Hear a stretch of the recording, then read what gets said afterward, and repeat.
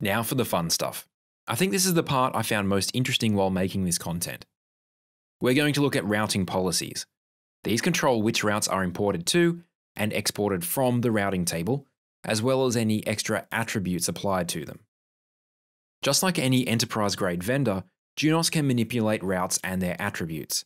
For example, the AS path and local preference in BGP, or the metric in OSPF. We can also filter routes that we're willing to accept from neighbours, called importing in Junos, as well as the routes we export to neighbours, simply called exporting. Speaking of exporting, we can export routes from one routing protocol to another. For example, we may learn routes from RIP and then advertise them in OSPF. You might know this under the name route redistribution. In fact, we'll try exactly that in the lab on the website. In Junos, all importing and exporting takes place from the viewpoint of the routing table. It is core to all routing policies. When neighbours send routes, they pass through an import policy. This may filter routes so they never end up in the routing table. Or perhaps the policy will manipulate route settings like the metric before they reach the routing table. Once the routes make it into the routing table, the best are selected to be placed in the forwarding table. On the other side, we can use policies to control which routes are advertised to neighbours. We can also manipulate attributes at this point too. These policies are called export policies. A route needs to be active in the routing table before they can be evaluated by an export policy. Junos comes with a series of default routing policies which control how routes are handled if we haven't configured our own. In most cases, the rules are simple. If a route is learned from one neighbour, advertise them to other neighbours. However, there is a different default import and export routing policy for each routing protocol, and sometimes the behaviour is a bit surprising. Here is a summary of the behaviour of each routing protocol. We're going to look at the basics of how these protocols behave and why. BGP is special as it has a few additional tables called rib-in and rib-out. Rib-in contains all the prefixes that have been learned from peers. These prefixes then pass through a route policy where they're filtered and modified as needed.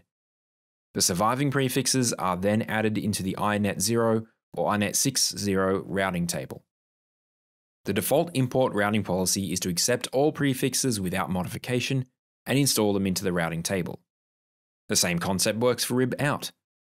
An export policy will select routes from the routing table, apply any necessary modifications, and put the resulting prefixes in rib-out. Anything in rib-out is then shared with peers. The default BGP export policy accepts all active prefixes into rib-out without modification. The details of ISIS are a bit beyond the scope of this series, so for now, think of ISIS as a routing protocol that behaves in a very similar way to OSPF.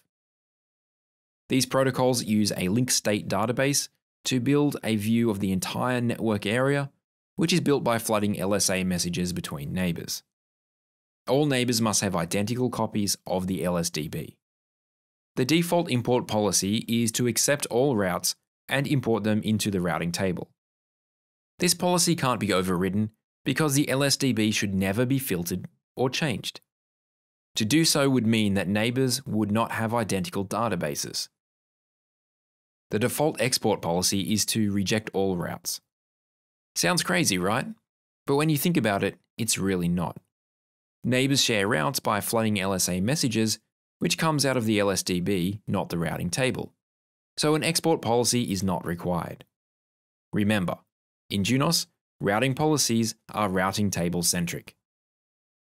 Here's one that's a bit wild. The default RIP import policy will accept all routes and install them into the routing table. However, the default export policy is to reject everything. This means that a route learned from one RIP neighbour will not be advertised to another RIP neighbour. Once again, this sounds crazy, but this really shows two things about Juniper. One is their low opinion of RIP, which I think most network engineers will agree with, and the second is Juniper's history in the service provider market. RIP was never used much by service providers, although I can think of a case where it definitely was, so Juniper never had much use for it. However, if we really want to use RIP, we can create our own policy to override this behavior. To start with, I found this to be one of the trickiest concepts to get my head around, especially around export policies for OSPF and ISIS. So, take your time on this, and remember to think about it from the perspective of the routing table. Let's put all of this into action. We're going to use route policies to advertise some static routes into OSPF. The router we're using is called R1, and it already has a few OSPF neighbours. There are also a few active static routes in the routing table. So how do you think we can add these into OSPF? We need to use an export policy. This is because we're exporting routes from the routing table into OSPF. So step 1 is to create a policy statement under the policy options hierarchy. Each policy statement needs a name, so we'll call ours OSPF export. Remember a few videos ago when we looked at firewall filters? Well, I hope you were paying attention because firewall filters are used in the configuration of routing policies. We'll start by creating a term called redistribute static.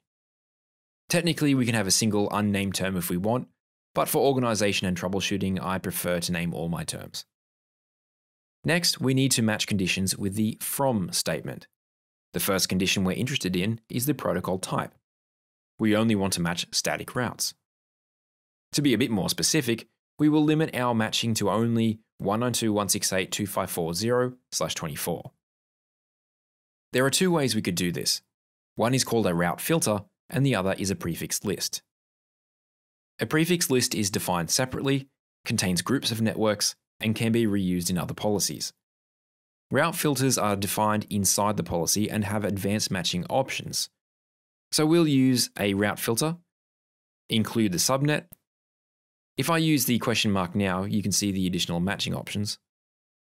We can match several networks with longer or the or longer statements. We only want to match one network, so exact fits our needs. If we want to, we can also apply an action on the very same line when we're using a route filter. Try playing with this in the lab if you can. And finally, we set our action with the then statement. The second half to this process is applying the policy. We're exporting from the routing table to OSPF. So we apply this policy to OSPF as an export policy. Just for interest's sake, it's also possible to apply an export policy to the forwarding table too. This controls which routes are exported from the routing table to the forwarding table. Let's take a look to see if this worked. Over on router R2, we can confirm that we have learned this route through OSPF. As these weren't originated in OSPF, they're listed as external routes. There are two types of external routes, called Type 1 and Type 2. Type 2 is the default. The two types of routes refer to how cost or metric is calculated for this route. When we redistribute a route, it's given a cost. For example, it may have a cost of 10. When the Type 2 route is being shared with neighbours, the cost does not change.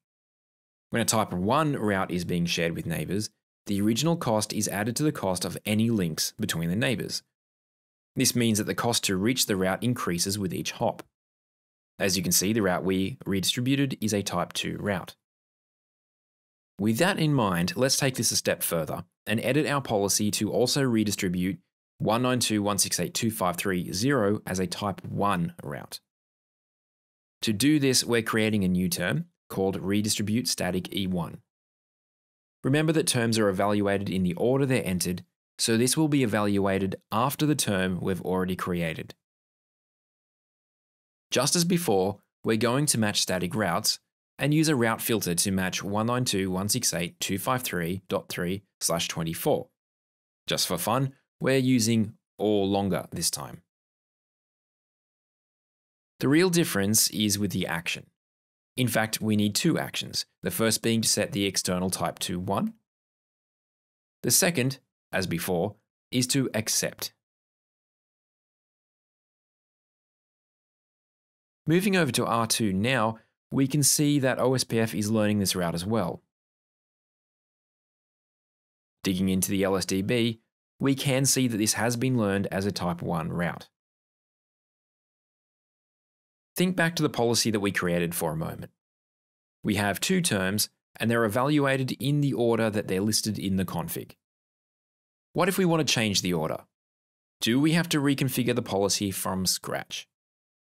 Fortunately, no. Although that would work, there is a better way.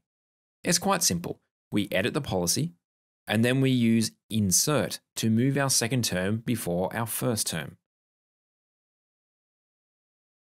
You can see now that this has been reordered.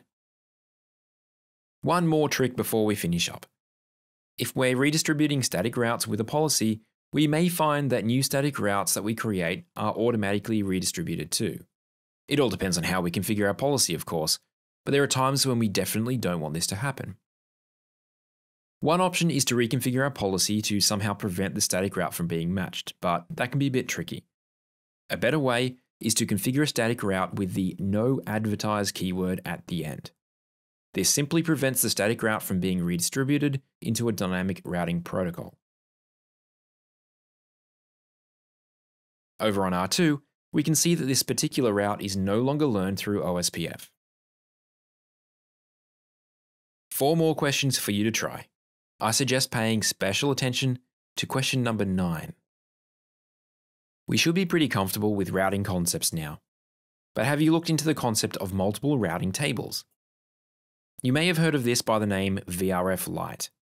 Juniper's version, called routing instances, is the topic of our next video.